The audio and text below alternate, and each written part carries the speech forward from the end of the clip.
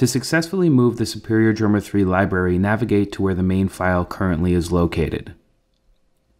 You want to make sure to move everything together to the new location. After the files have been completely moved, launch Superior Drummer 3. You will get an error message. Click the Open Settings button. From the drop-down menu on the right of the Superior Drummer 3 library option, choose to Edit Path. Now navigate to the main folder you just moved, which should be titled SL-Superior Drummer 3, and select it. Close and relaunch Superior Drummer 3, and all of your drums should be available.